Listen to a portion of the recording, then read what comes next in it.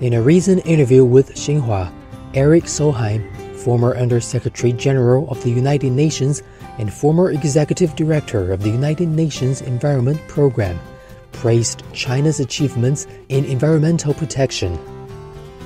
Solheim noted that East China's Zhejiang province is a shining example of how China has waged war on pollution in the last 10 years.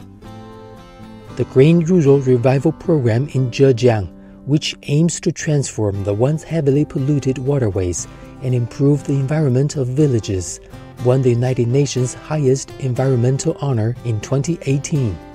So there has been a complete turnaround in China from a very polluting growth path until today we see China leading the world basically on every green technology.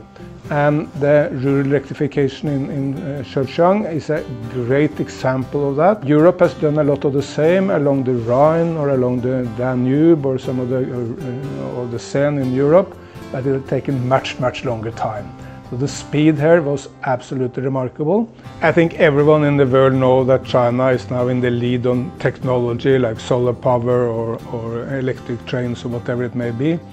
But people are not so much aware of the enormous progress in Chinese protection of nature. China has now embarked upon one of the biggest national park programs in the world. China has a 10-year fishing ban in the Yangtze. That's a huge effort with short-term pain, but enormous long-term gain. You see now dolphins coming back in the Yangtze because of the fishing ban. And China is by far the #1 tree planter in the world. It's not my observation, it's the NASA, the American Space Agency, who said that #1 reason why the world is going, the surface of the planet is greener, is tree planting in China, in places like Kobuchin in Mongolia, Sayamba, as you mentioned, in Hebei province, and many others. And China has first class also experience to showcase, from the protection of the giant pandas in Sichuan and the snow leopards in the western part of China to the borders of Central Asia.